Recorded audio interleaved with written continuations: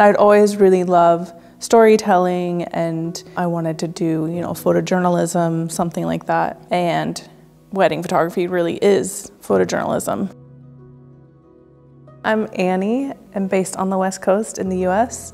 I've been doing the business full-time for about 6 years now, but I've been doing photography for as long as I can remember.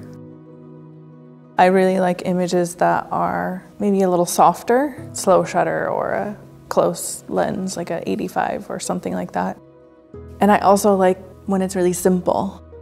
I think an image that you can feel is also an image that is really easy to digest. There's not a lot happening in it. You can look at it and feel exactly what I'm feeling immediately. I think it's the pictures where it's a small little fraction of what's happening that I saw, that I highlighted or cropped or something like that, that feels really close, intimate, soft. That tends to be my signature, and I think that's because that's what I connect with the most.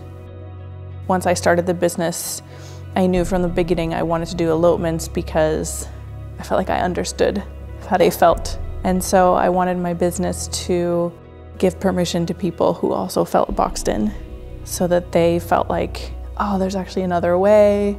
We don't have to do this a traditional way. It can look like anything. People choose some beautiful place in nature to have that moment because it's replacing a moment with family and friends or in a beautiful church or something like that. So why not? I, of course, loved hiking and traveling and all of that. Me and my husband were doing that all the time, so it was I felt very capable taking people out into the wilderness, planning hikes, finding locations. All of that felt really fun and very second nature for me. To keep it true and honest and real, I have to be hands-off. I tell my couples, I want you to be in the moment and not think about me taking pictures or what to do in front of the camera or anything. I want you to be present. There has to be that connecting moment between them that I can't fabricate in order to get those pictures. And then I stand back and just document what's happening. It's, a storytelling approach.